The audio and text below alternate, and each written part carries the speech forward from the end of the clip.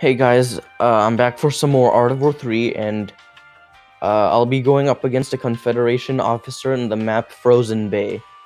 This map, I'm scouting in groups of 3 according to this map's layout, to get as much coverage as possible. And I'm scouting some of the terrain and collecting containers along the way.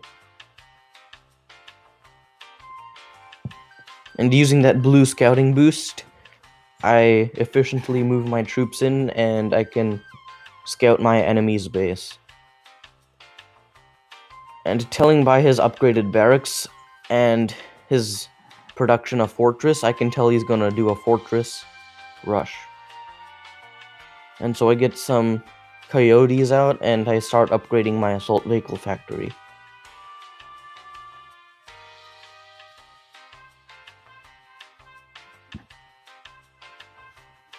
And scouting the ocean, I'm collecting the naval containers along the way, and upgrading my base slowly, so that I can go for hawks.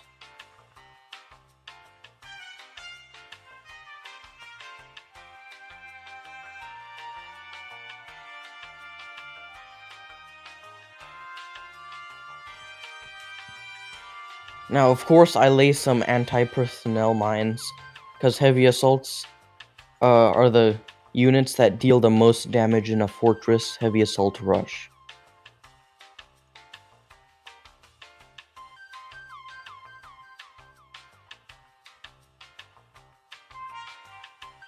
And about now, I think, is where my internet disconnected for a short period of time. So you can see how this played out in the battle.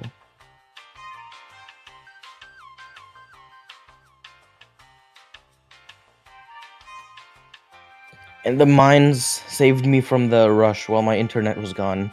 So that was a really, really good thing. And now my enemy knows that I have mines, and he starts deactivating them. My Wi-Fi came back, so I started using my hawks to take down the fortresses.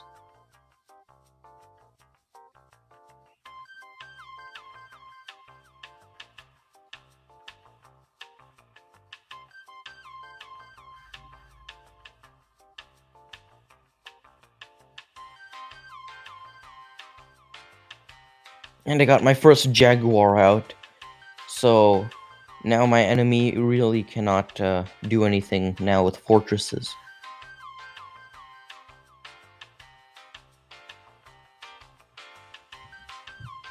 My enemy destroyed an airfield, making me lose one hawk, but my other hawk just came back, so its fuel won't run out.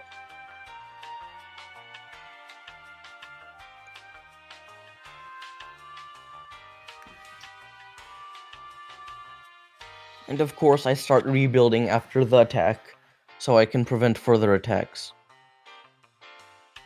And I can scout the enemy and see that he is going HQ level 3. And I produce some armadillos just to lay a few more mines, just in case he plans to attack me again with infantry.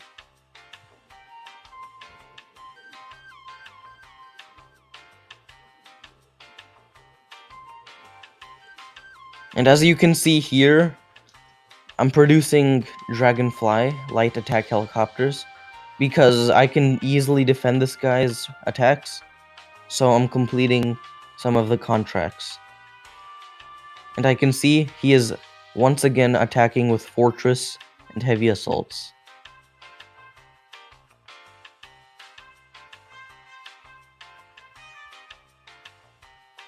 So I take out the fortresses, so my anti-personnel mines still stay there.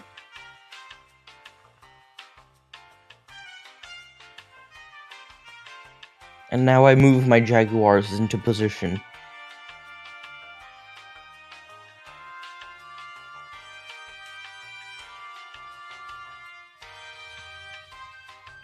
It seems that my enemy started attacking, so I moved my Hawks back in.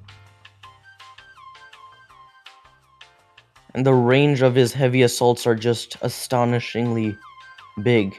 He must have been using a golden infantry attack boost.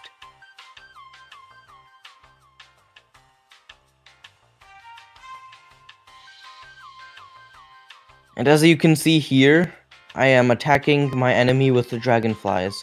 And I took down a power plant in construction really fast, so I assume this guy had really weak building construction.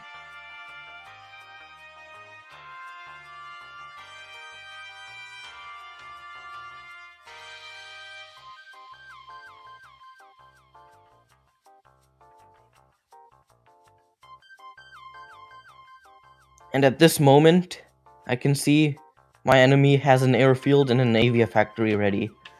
But I didn't realize that yet. So I regroup my hawks.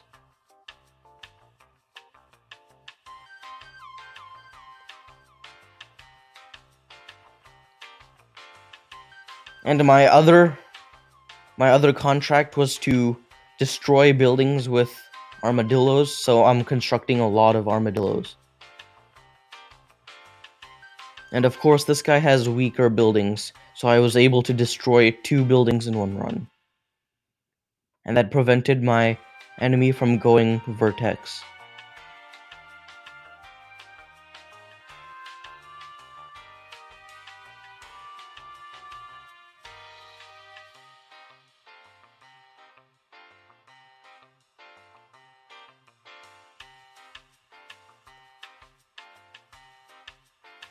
And in that run, I scouted my enemy and I took down a few of his units guarding his base.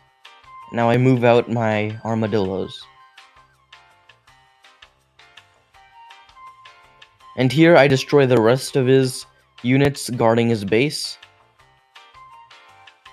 And quickly move in my armadillos.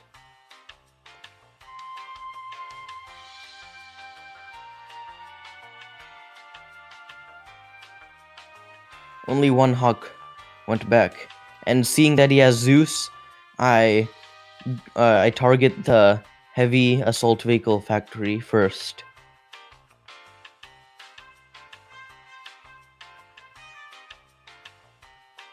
And once that is complete,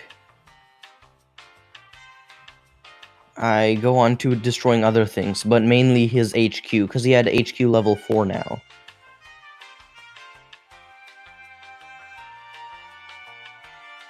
The thing this guy did wrong was that he focused too much resources on anti-air and heavy assaults, that he didn't have any Zeus for mid-game defense.